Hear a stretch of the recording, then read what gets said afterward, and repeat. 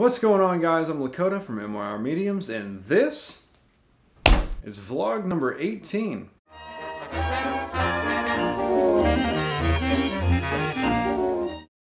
One of my favorite films from the top 10 list that I made just a few videos ago is the original Pet Sematary.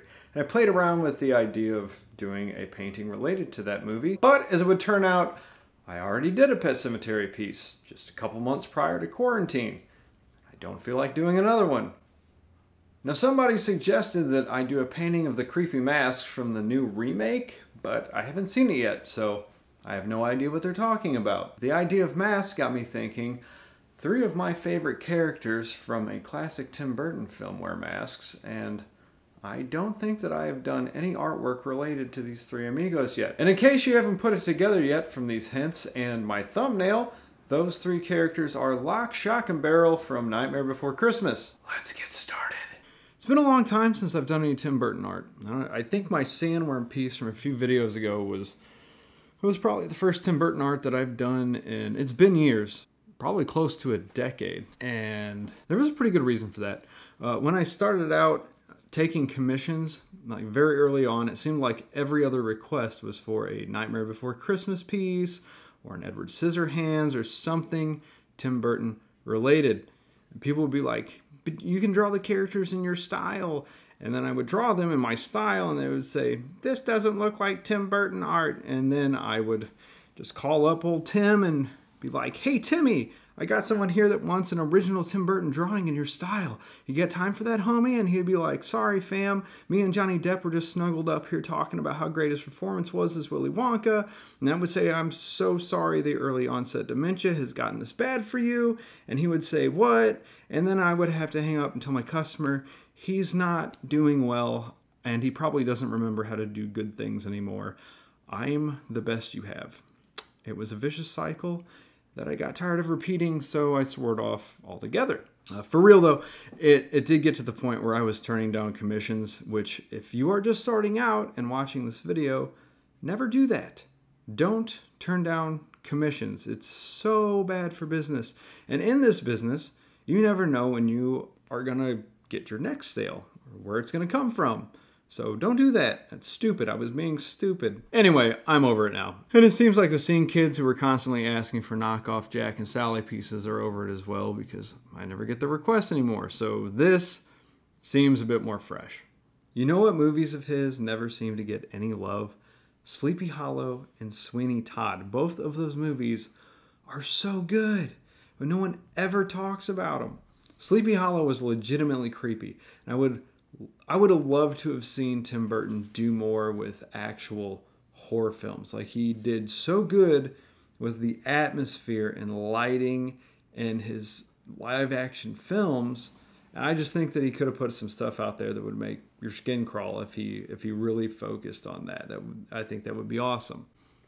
And do you ever wonder what other movies would have been like if they had a different director? Like, what if Stanley Kubrick did The Thing, or if Sam Raimi did Nightmare on Elm Street? Because I do all the time, actually. I'm always wondering, like, what would have this movie have been like if a different director had it? Well, one that I was really thinking about lately was what if Tim Burton had done It? If you think about it, Pennywise and Beetlejuice have a lot of similarities, right? Like, they can change their appearance into whatever they want. They scare people for their own purposes. Both exist inside and outside of our worlds. And I don't know, food for thought. I think it would be neat, you know, but not now. Tim Burton, I'm talking like Tim Burton 1995, like with practical effects and claymation. I think that would have been dope. Anyway, moving on. You know what else is interesting? My wife just told me this today. It's completely off topic, but it's a little trivia nugget you can throw in your bag. You know the scene in Home Alone where Kevin finds the picture of Buzz's girlfriend and says, "Buzz, your girlfriend, woof." So the director didn't want to actually use some poor beauty challenge girl for the picture because he didn't want a little girl to be recognized on the street and have people yelling woof at her. So the art director of the movie had a son that willingly volunteered for the role, so they threw a wig on this kid and took his picture. See, folks, now that's a director that cares about the well-being of his actors. Cuties, take notes. If you wanted to do it right, you would have thrown wigs on boys and made them dance. Cuties too, wig boy boogaloo. Anyway, so for the art supplies I used in this video, so I used cardstock. I painted on brown cardstock, as you can see. That is not watercolor paper. Cardstock, yeah. Cardstock is a pain in the butt to work on sometimes because it's not thick and it doesn't absorb the water as well as watercolor paper, so it gets real bendy. I had to tape this sucker down at a few different spots because it was just getting a little too rambunctious on me. Yeah, just expect to have some issues if you paint on cardstock. I do enjoy painting on cardstock. I like the way it looks on brown cardstock or like a sepia tone or tan cardstock. As for the paints, I used high pigment watercolors. Now, normally I don't like using high pigment if I'm going to be painting on white paper. I don't know why, just as I've said in other videos, it doesn't suit my style. But if you're going to be doing painting on dark cardstock or dark anything, you want the pigment to be very dense. I don't know if that's the right terminology. You want a bunch of pigments in there. I didn't go to art school. I just hear things. So pigments, use them if you're gonna use. That's so stupid. Anyway, they're high pigment watercolors for painting on dark surfaces. And my markers, they're Faber-Castell markers. They are my favorite markers. They're not sponsoring this video, but boy, I wish they were. They last a long time, it seems. Most of them. It's wild how long the small-tipped Faber-Castell markers last. They will, I swear there are markers in here that I use almost every day that have lasted me 3 to 4 months. And I do a lot of line work with those little tiny tipped markers. So get yourself some Faber-Castells. They're great for line work. And I think I finally got my top-down setup figured out. It's still pretty jerry-rigged. I'm not a huge fan of the fact that you can see the legs of the tripod in the shot. But, you know, what can you do? Down the road, I may build an overhead rig to shoot on. The artist Jason Spencer, or better known as Killer Napkins, from St. Louis. He just posted up a picture of the setup that he built, and I think it's a great idea. Just not having to deal with tripods and anchors, and I'm literally, so my setup, I have a rope tied to the hook on my tripod, wrapped around 3 drawers on my desk, and sitting on a couple notebooks. So, yeah, I'd like to not be doing that anymore. And on that note, I think that about wraps up this painting because it's done.